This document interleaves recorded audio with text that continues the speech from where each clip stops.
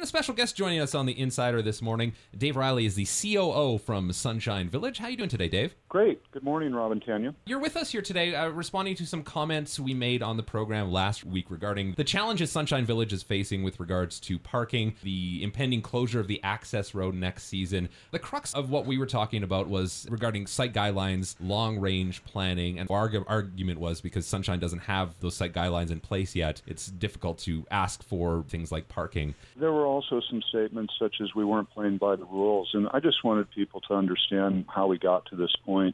We're very good at following all the rules that Parks Canada lays out for us, but site guidelines is a negotiated process, and it has to be a win-win situation. And in the case of Sunshine Village, it really is all about parking. Currently, our long-range plan from back in the 70s approved a people at one-time capacity of 6,000 people.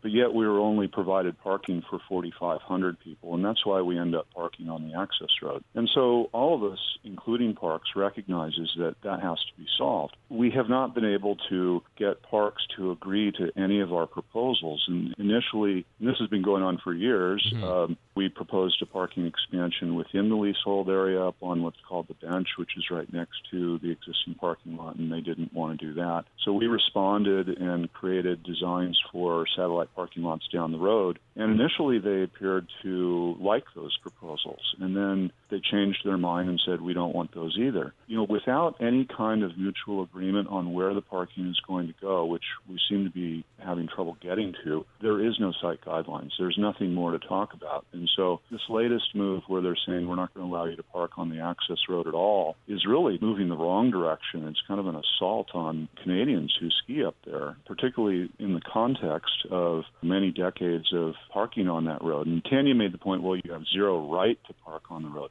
That is going to be sorted out through the courts, that technical question. But whether or not Parks has the right to put a closure in or not, you know, the question is it the right thing to do without having another solution in place first? If you look at Lake Louise and Marmot, which you referenced last week also about how they were able to move forward with so many things, I would challenge that also. They haven't moved forward with anything that was approved in site guidelines. But the fact that their site guidelines were signed also included approvals to continue to park on the road at both of those resorts. So we find it unfair, at least, that we would be discontinued on that. So what I hear you saying is that part of the site guideline process that you're engaged in with Parks Canada are these discussions around parking, and that when we're hearing you discuss these issues with the public about these options, that actually is part of the conversation that is the foundation of what those guidelines would be at the end of that process. That's an important, really important point, because I feel as if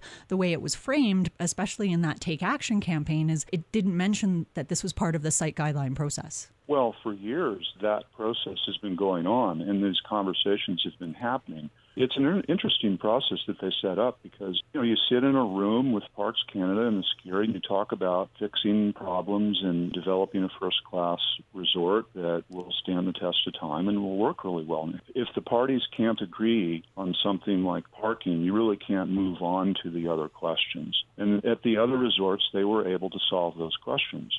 They added parking in both cases at Lake Louise and Marmot. Just to address the issue that Parks Canada used as a impetus to close the access road to parking for vehicles starting next season, they said avalanche hazard was the main factor there. Can you speak to that a little bit? The upper part of the road is where those avalanche paths come across the road, and that's not what we're talking about now. Now we're talking about the lower part of the road, which doesn't have those risks. But let's talk about those risks. So how do you think that we operate a ski resort that has avalanche terrain where people ski? Through avalanche management, obviously. That's right. We do this on a daily basis. There are several pods around the ski resort that are high-risk avalanche terrain.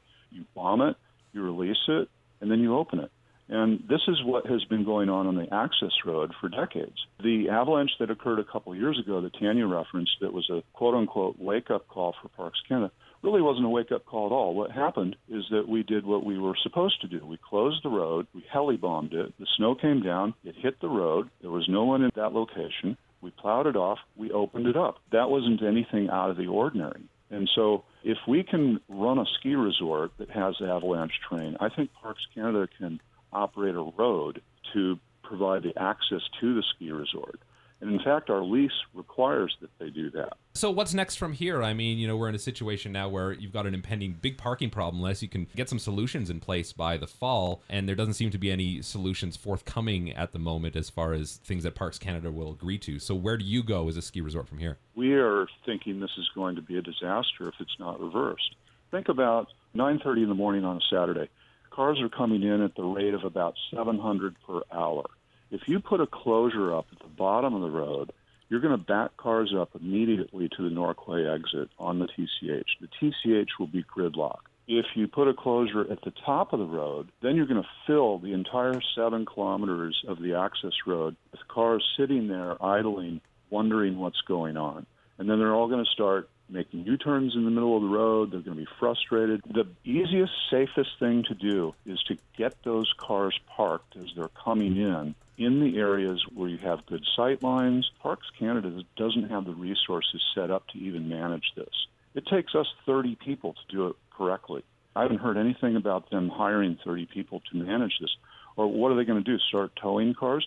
There was a report that McElhaney did that recommended against closing the parking on the road without an alternative solution because of the problems that was going to create. So at this point, we didn't want to have to go public on this and put a website like sunshineparkingsolution.com up and ask the public to get involved and write emails to Ottawa. We don't want to take this to judicial review, but this decision is so bad and it's going to cause so many problems, we had no other choice. Dave Riley, COO of Sunshine Village, thank you so much for joining us on the show today. Thank you.